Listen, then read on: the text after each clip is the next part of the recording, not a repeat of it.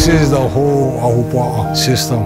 The most important thing to know about our nation is that our ancestors once lived in a highly organized system. The fresh water was shared with all of the people. And that's how the Ahupua'a system works. You have to worry about other people, because you worrying about other people ensures that the whole system protects you.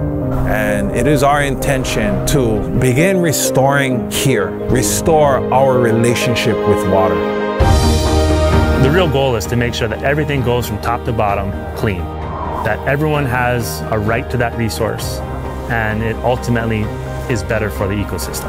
We're lucky that we're surrounded by a lot of Native Hawaiian people that feel that there should be change and restoration towards what was a thriving island.